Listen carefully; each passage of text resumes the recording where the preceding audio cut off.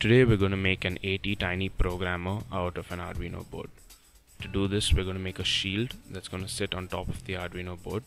In that, we'll place our ATtiny that needs to be programmed. If you know how to make a circuit board, click here. If you don't, then keep watching. So let's start by making the shield. Take a blank PCB board, LED, a resistor, a holder for the ATtiny so you can switch them out, a 10 microfarad capacitor, a couple of header pins, and an Arduino board. So start by plugging the header pins into the Arduino board. Plug them into the reset pin, the 5V pin, the ground pin, and pin number 13, 12, 11 and 10.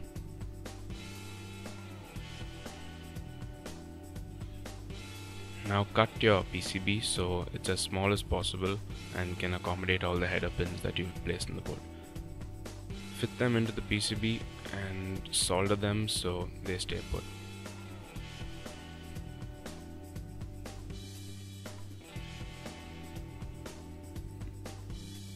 Since there's no copper on this side of the PCB, make rather large solder dots so it stays.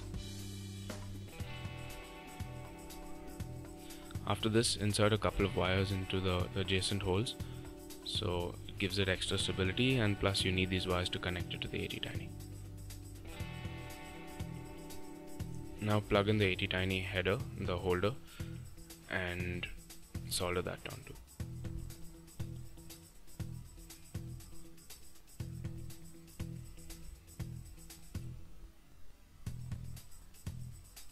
Connect the wires according to the schematic I showed you at the beginning of the video.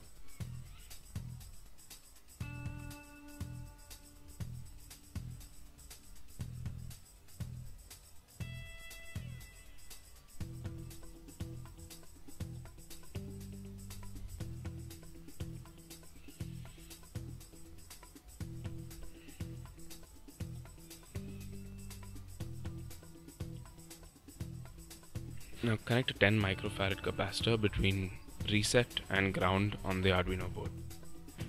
This will prevent the Arduino board from resetting when it tries to send the program to the ATtiny.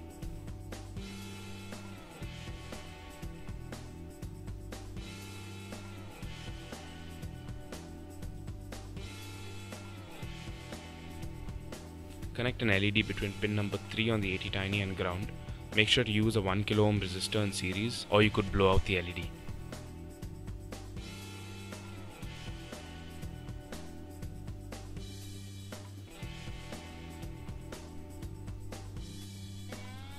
Solder these new connections in place.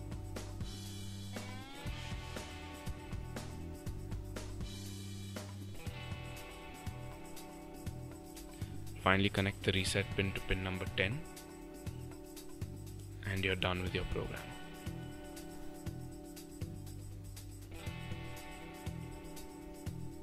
Place this into the Arduino and you're ready to program an ATtiny. Almost. Now place your ATtiny into your programmer. Now for the software bit. Go to this link.